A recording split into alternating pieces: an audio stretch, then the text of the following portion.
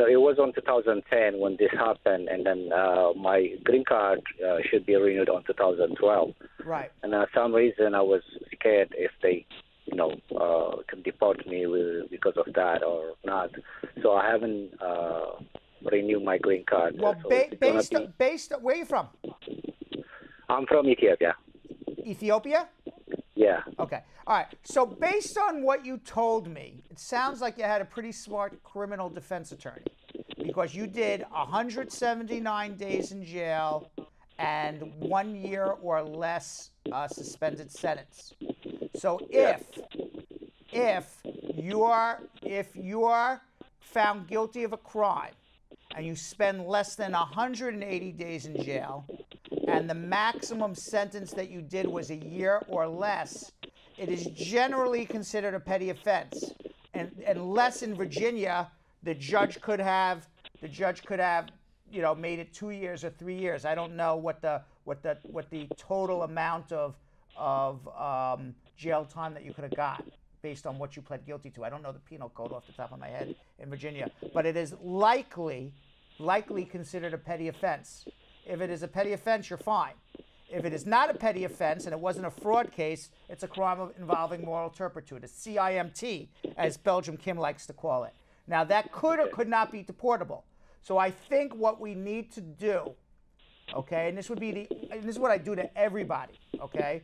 You need to go to the court and you need to get the disposition for what you pled guilty to. And then you need to call my office, schedule a consultation, email me the disposition in advance of the consultation. I will look at it.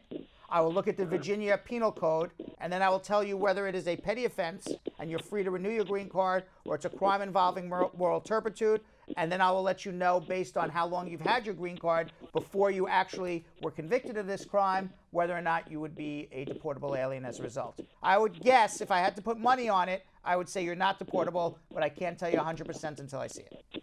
I'm a permanent resident since 1995. Yes. And I got another renewal coming up on my green card for next year, January, to be expired.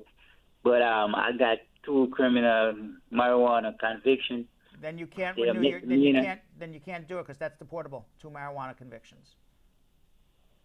I will tell you that the trend is that eventually it won't be deportable, but at this moment that makes you deportable. Okay. All right. So don't do anything. Don't pass go. Don't collect $200 if you're playing Monopoly. Just hold on. Have a consultation with me, okay? Number 1, don't plead guilty to anything until you actually speak to an attorney in a private one-on-one consultation to make sure you understand the consequences of pleading guilty to something. And number 2... immigration attorney? Yes, like me, an immigration attorney like myself. And number 2, you may, if you want to come speak to us, you may also want to speak to our criminal defense team, headed by Paul Hirsch. He's a former district attorney, and make sure that your criminal case is being handled properly as well. Okay, because maybe you shouldn't be pleading guilty to anything. Maybe this case should be dismissed. I don't know. All right? I agree. Well, the case is on for the 21st, which is this week.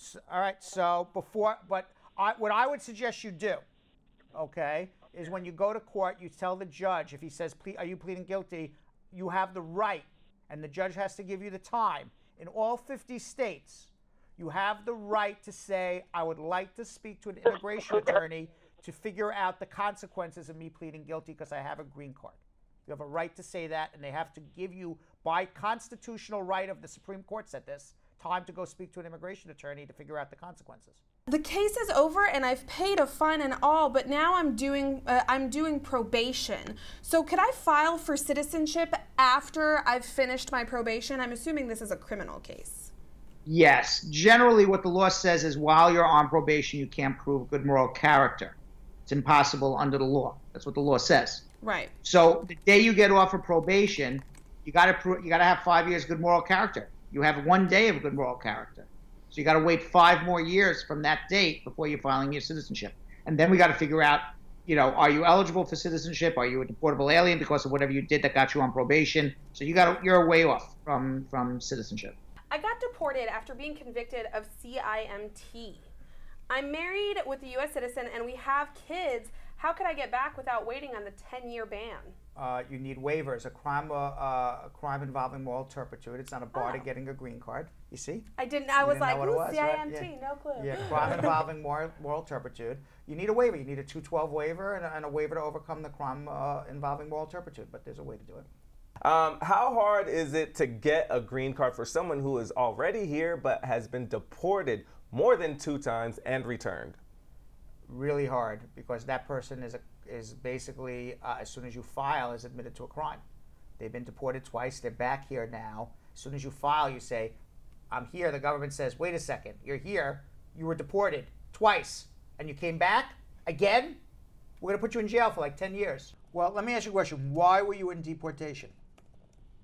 I have a Class C felony, possession of drugs. Okay. So the process would be, you have to vacate that conviction somehow. Because if you can't vacate that conviction, you can't get a green card through possession of drugs, which is why you got CAT and not asylum, because you were an aggravated felon.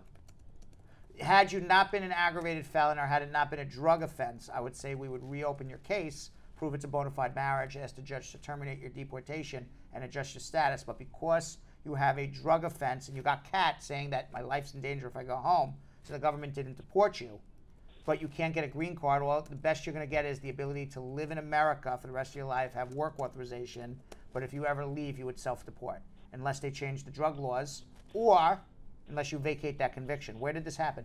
In Washington? Yes. All right, so you would need to find a local criminal defense attorney to vacate that conviction before you try to do anything with immigration.